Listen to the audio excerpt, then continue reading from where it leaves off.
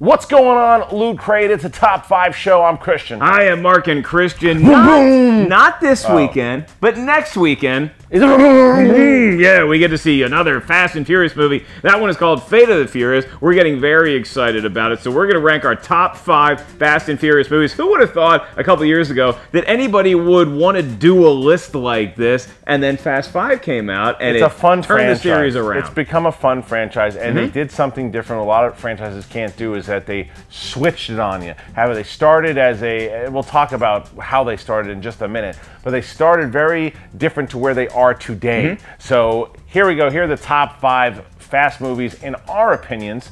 Mark, what's number 5? Number 5 is number 4, Christian. This is a movie that is called Fast and Furious. They shortened it. This is after Tokyo Drift, which I don't think really captured the essence of what they were going for, although it was a fun backstory to what we get now, or like it's a prequel, as it were. This was the original one. That was Tokyo Drift, right. And then you get this one, which kind of brought us back to a setup for where we can, from here, we can win. Yeah, this was when people started. This could have been the death of the whole franchise, and people don't give enough credit to this movie because when you went and saw this film, you're like, a 4th one? Put this thing to bed already. Who's paying to see these? At the 4th movie, you're like, enough is enough already. And then when you see the movie, you start to see where they are today in that movie. There's elements of like the first 3 in this movie, but then they're starting to transition into what we know today in the 4th film. Well, what we know today is that Fate of the Furious is coming off the heels of Part 7, which is our number 4 movie. And Christian, this is the one that you had the tragic passing of Paul Walker during the filming of this movie. They were able to complete it with help of some CGI and his brothers in real life. They also drive a building through one, they drive a car through one building into another building, then out that building, and then they land. And you got Statham. You know, Statham is a great fight with The Rock in the beginning, and we're still at a bit of ridiculousness. And this is where the franchise had gone over to it's a superhero.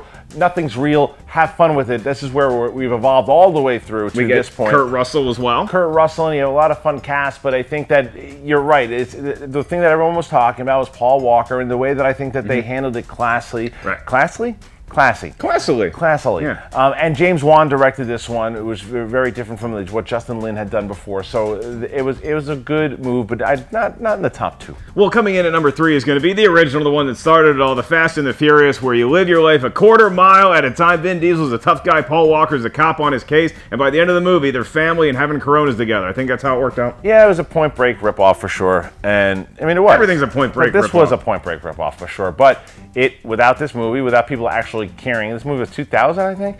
Without people actually caring for this movie at all and these characters, you don't get the billion-dollar franchise that it is now. Who would have thought that when this movie came out, though, that you would turn it into what it is today? And it helped elevate the careers of both Paul Walker and Vin Diesel so much to the point, especially for Vin Diesel, where he's like, I'm just going to go be an action star, before he was like, I should probably come back to this franchise because my career, I did the pacifier, I did some other thing, I could use some more car movies, and he certainly got that with Part 6, which is our number 2 movie. Yeah, Part 6, after they hit what we're going to talk about in just a second here, this movie, you knew where you were going. This is now an over-the-top action film. The Rock is in this movie also, once again, and you see what Vin Diesel has really transformed himself in this movie, and the way that they all work together and the missions that they go on together. It was a great way. The plane scene with Luke Evans and everything too, introducing the very end. I thought of this movie the way that they kind of connected the prequel.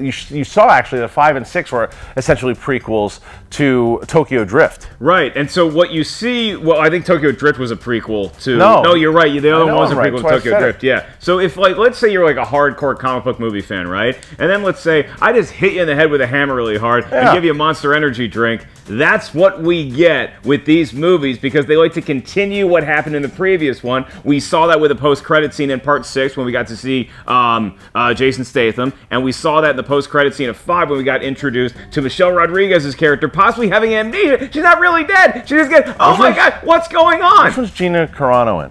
She is in 6. She's in 6. Yeah, and but now we're talking about 5. The best one. 5 is the best one. That's our number 1. It's hands down the best one because this was where, like we said with number 4, as to where you're like, okay, they're still going with this. I'd be interested in the 5th one, okay. And then when they hit the 5th one, it's like, oh, we're changing this whole thing on you. We want you to look at this franchise completely different to where we're going to drag a safe on these other cars with the camaraderie, with all these, whether it's Ludacris or Tyrese, whoever it is, they're all going to work together, and you're going to believe, and you're going to eat it all up because we're just giving you stupid, ridiculous fun.